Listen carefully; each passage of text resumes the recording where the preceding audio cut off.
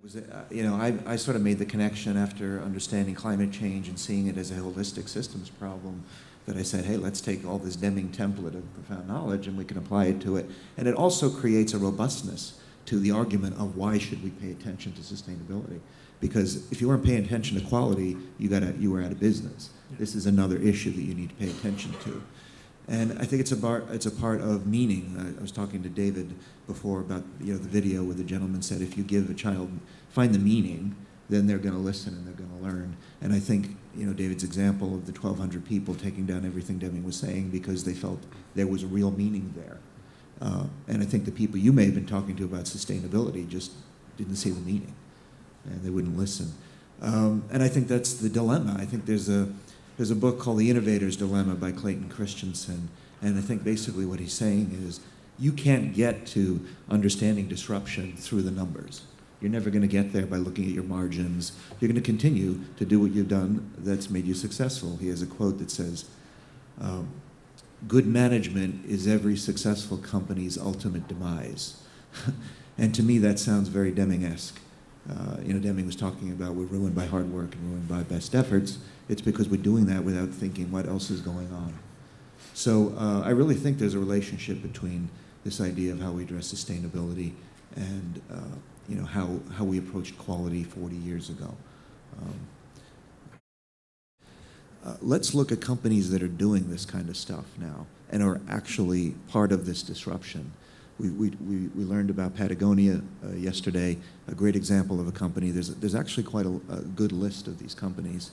And I think what we could do is study them, learn from them, and actually take that template and using Dr. Deming's system of profound knowledge to start talking to other companies who weren't paying attention to Brian and didn't want to talk about this. So that's one thing, and I have a list of these companies. I can go through them, but just quickly, companies like Method, which makes cleaning products for the home, and their idea was not to make cleaning products that are toxic. Yeah, that's sort of an innovative new idea. A startup company that's disrupting their industry. Tesla with the electric car. Sun Edison, I've talked about them already. Just the idea of the shared economy, I think, is a big part of this idea of getting to a more sustainable society.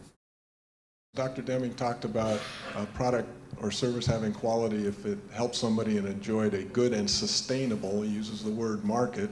He also talks later about the system includes the future, and he has in Out of the Crisis, he talks about the Taguchi loss function and calls it a better view, a better description of the world. Those things look to me as if they're all connected. Quality, sustainability, the future, and I was wondering what you see in that. Yeah, I think it's all there. I think, Dr. Deming often was not explicit about things. He sort of addressed things in a way that made people think. But I think, as you're pointing out, if it's about the future, he even talked about the environment a little bit. But yeah, I believe that if he were around today, he would certainly see this issue, and the issue of building a sustainable global economy is very much a part of what he was talking about.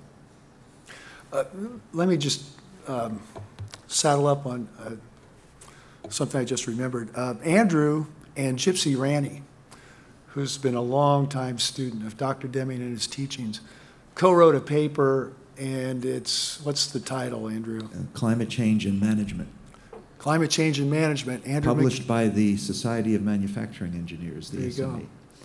Go. Andrew KcKeon and Gypsy Rani, and I'm pretty sure if you do a Google search on that, you'll find a PDF somewhere. But anyone who's interested in seeing how Gypsy and Andrew brought thoughts about climate change and the theory of Dr. Deming into a paper, and you can just see how they map it all out, along with, I think, a couple of anecdotes, examples. It's a great paper, and reach out to us involved with the Deming Institute. I've got the link somewhere, I know. Yeah, I can certainly send anyone a copy of it if they want it. But we walk through the system of profound knowledge. Right. In thinking about climate change right. and addressing a sustainable I think it's very useful for the vocabulary people want to have to encourage those around them to think about sustainability at a deeper level through that lens of profound knowledge. And what we do at the end is we sort of make a list of issues that are looked at sort of without profound knowledge and then looked at through the prism of profound knowledge. And some of the things are like, actually, I think that the systems thinking and addressing sustainability is the end of externalities, because what it says is those aren't external. It depends on how you draw your system. And in fact, it's really about feedback loops. So if we really wanted to complete that, we would show the connection between those dots and those different boxes and the connection between customer and supplier. Because ultimately, if you have this closed loop, and it's what Ray Anderson was trying to do with his carpet company, your customer is part of your supply chain now, because you're going to go back and take that product back and remake it. So, so we try to do a lot with how you rethink things through profound knowledge from a sustainability standpoint. Yeah.